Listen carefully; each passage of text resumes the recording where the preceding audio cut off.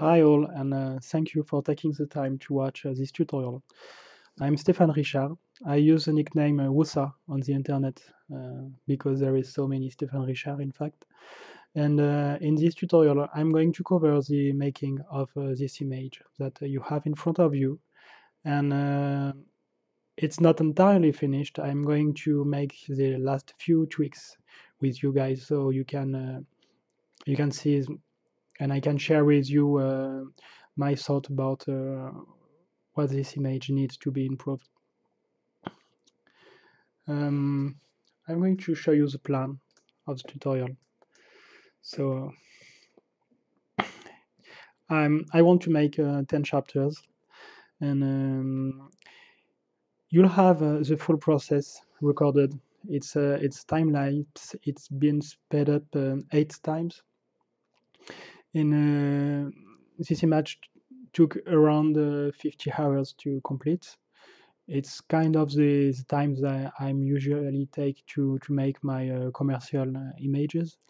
Though I would say I'm more around 40 usually, and here because I really wanted to take the time and really think about the steps I was taking, I took a bit more time.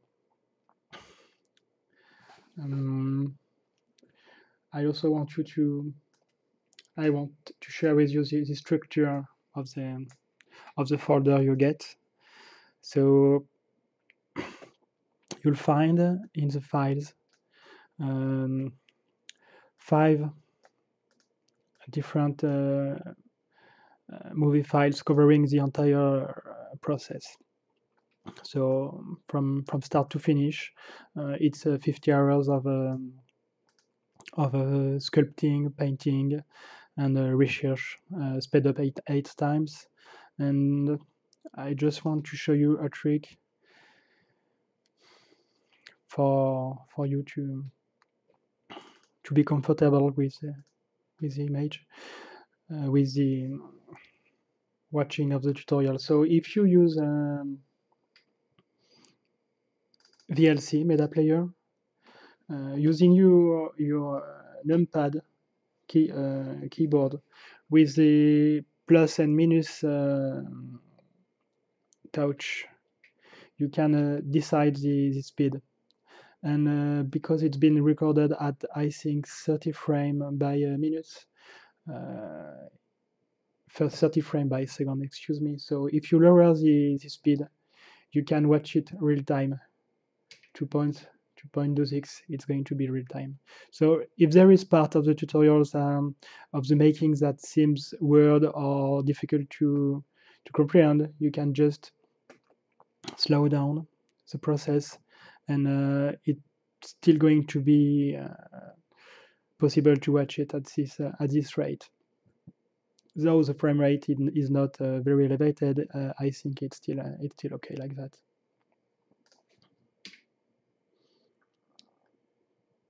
Sped up 2 times, sped up 4 times, and at full speed, sped up 8 times. You'll also find the 10 different chapters that I'm going to record right now, and separated in different archives that's going to be downloadable from Gumroad, sorry. You'll find those different folders.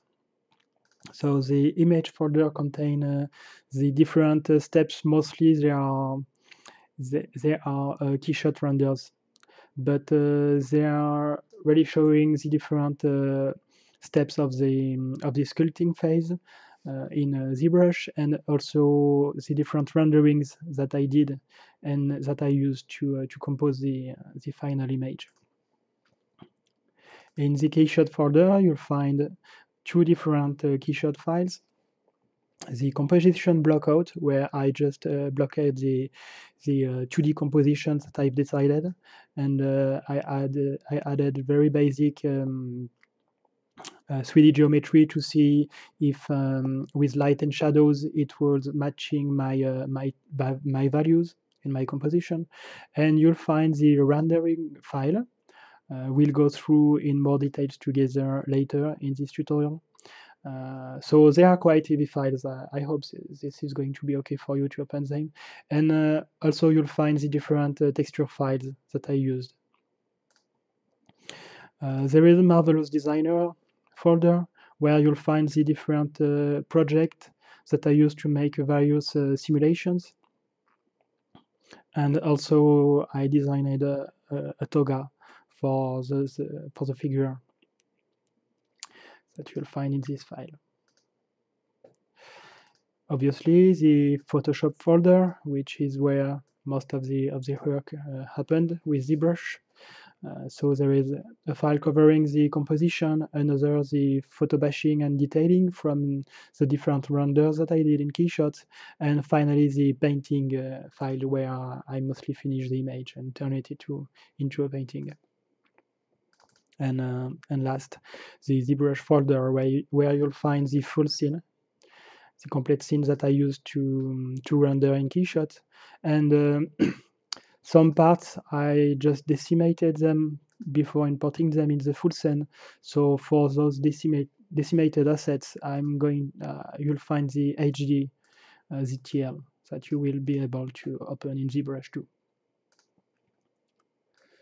So next, I'm going to quickly cover some of my work and my personal background and education, because I think most of the choice I make in my image are really related to my past, and maybe for you guys it can make an echo to your own past and your own choices. So I'm just going to go through that very quickly.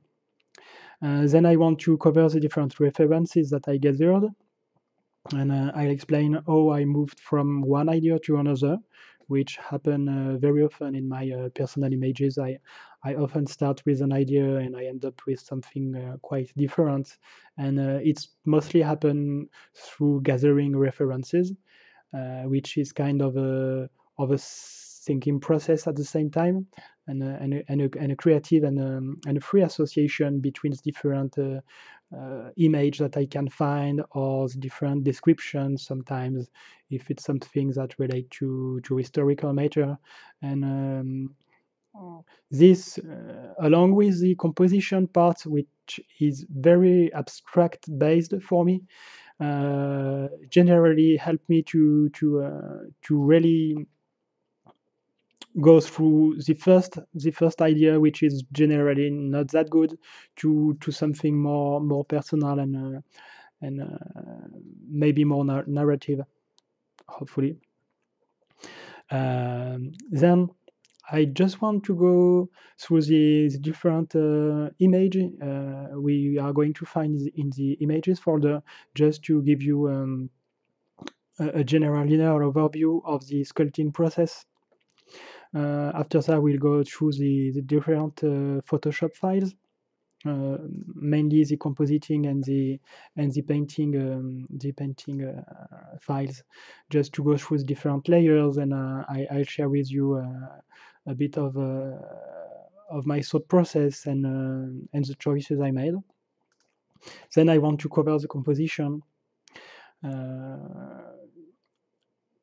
Composition for me is a very important phase. I think it mostly decide whether or not an image will work or will be a fail. And I developed with time a very abstract composition method, but I really love this process, because it's really helped me to come with composition which was quite difficult for me before, when I was thinking with a semantic in mind from the beginning. 7, I'm going to cover the different ZBrush steps of the sculpting, and hopefully, because we will have covered the different steps of the making of the image before that, it will make much more sense to cover that in that part. 8, I'm going to go through the rendering file, keyshot rendering file and introducing you to the different materials I used and how I set them up. I'm using Keyshot 6, which has this amazing node editor that was missing from the other version. So I'll show you how you can connect the different modules together and create your very own materials in Keyshot. 9.9, I'll go through the different filters, plugins, and external tools that I'm using. I'm kind of a tool geek, I have to say. So I don't like to collect tools just for the pleasure of having tools, but when I find a software or a plugin which really helped me to solve a problem, I try to make my hand of it and just learn how to use it for my own my own needs. And final 10, I know this image needs a final few tweaks, so So I'll go through this with you in real time and sharing with you my thoughts about the image and maybe what I think could be improved, even though at some time I just have to call it done. So here it is. So now let's go for the second part.